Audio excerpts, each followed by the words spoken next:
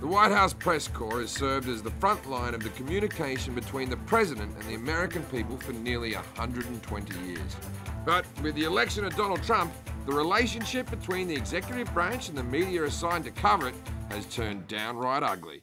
That's enough. Put down the mic. That's enough. I was going to ask one of the other folks. That's enough. You are a rude, terrible person. Jill, go ahead. Come on, Sarah. You're a parent. Hey, Ryan, I know you want to get some more TV time, but that's not what you actually don't know much about me in terms of what I feel and what I don't.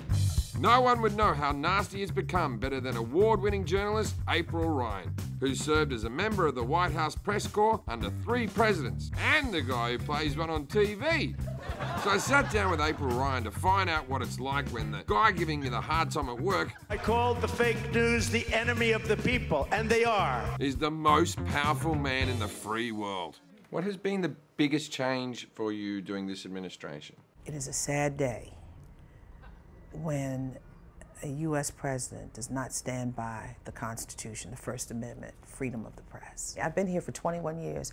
I was here for Monica. I was here for Katrina. I was here. Oh, I didn't know about Katrina. Clinton got blown by a girl called Katrina as well? But you know, and it's, you know, it's... The disappointment on your face. You want to make a joke? Do you think the president likes you? Yeah, well, 2 years in, when he sees me, he goes like this. Really? Yes, he doesn't like me. It's the same thing with April Ryan. I watch her get up.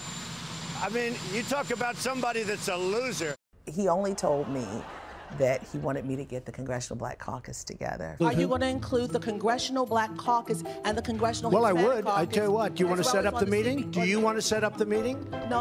Are they friends of yours? Just a reporter. Just get all your black people together and get organised. How about that? How about that? Do you think the term fake news is dangerous? Yes, very dangerous. Why? When people do not believe the press, it puts a target on our heads. And you've had to get security? Yes. And why did you have to get security? Death threats. Death threats, right. The NYPD bomb squad is inside our offices. A major piece of evidence in the case against the suspect charged today, this van. It was adorned with stickers and posters supporting President Trump and Democratic opponents with targets over their faces.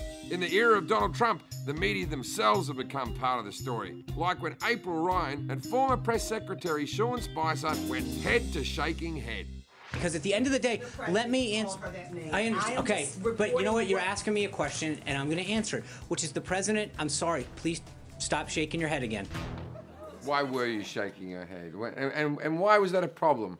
I said, Sean, how are you going to try to change the optics of Russia? He said, well... If the president puts Russian salad dressing on his salad tonight, somehow that's a Russian connection. That was so trite, and it was trivializing. It's also so close to Thousand Island. He had no right doing that. No administration should treat such hard-working reporters with such disrespect. So I flew to Washington, D.C. and went straight to the White House press briefing room to get some answers. Hey, Ranger. What's Good up, to see man? you again, Good to mate. see you again. Good, Jim. That's fine. Yeah, Jim. Yeah. With a J. Yeah. I'm looking for Sean Spicer. Sean Spicer. Sean Spicer. Little Sean Spicer. A little late. Where the hell is Sean Spicer? There's only one person qualified to answer the question. And fortunately, it turns out he has a publicist and a lot of free time. Elected officials will turn to their press team and say, okay, here's the situation. What do you guys suggest? It's kind of the opposite in Trump world. He's telling you, here's the message I want to spin, here's what I want you guys to communicate on my behalf. What's the difference between lying and spinning? Lying is when it's a demonstrably false statement. And what's spin? I think spinning is putting your version on the truth. Could that be perceived as a lie, though?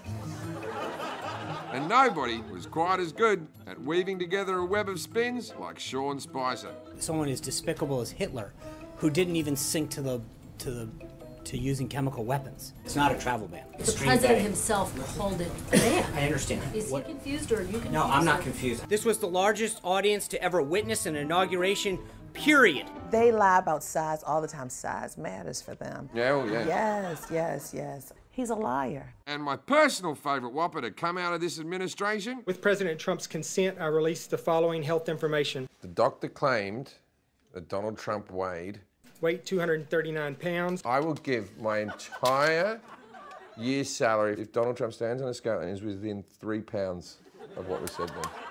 I don't spend it. This has kept me up days. Well, this is a problem. You need to go see a doctor. But not that doctor! That doctor doesnnot know what he's doing. I think that's highly disrespectful. So let me tell you why I don't believe it, because the way... Because you've got eyes, you can visually see a big yeah. fat man. Have you seen his ass? That's a big ass on a man. It's a large ass. But it doesn't matter if you're fatter. He's a man in his 70s. Who gives a toss if he's a bit fat? Maybe his wife, I don't know. Oh, his wife. It's the last person he's going to sleep with, please. So you think if it's... You don't have to agree with anything. No, stop shaking your head at me. Do you think he's 235 pounds? I really don't spend a ton of time thinking about his weight. To. I don't spend a ton of time. If you had to. Kind of obsessed with this. I'll tell you why it matters to me. Why lie about something so simple? Okay, but hold on. If it's so easy to lie about a little thing, you can lie about big things. That's the thing that should be a home run. I'm a fatty. I eat chicken. Let's carry on. Okay. People don't like to be lied to from the highest office in the land, because life and death comes out of that building, be it by the tongue or be it by pen. And that's why the Fourth Estate must always exist. Because without courageous journalists like April Ryan there to stand up on behalf of the American people against an administration that will lie about anything, there may be only one person left to ask the really hard questions. Have you ever seen him and Melania be affectionate to each other in private? Yeah. Sure.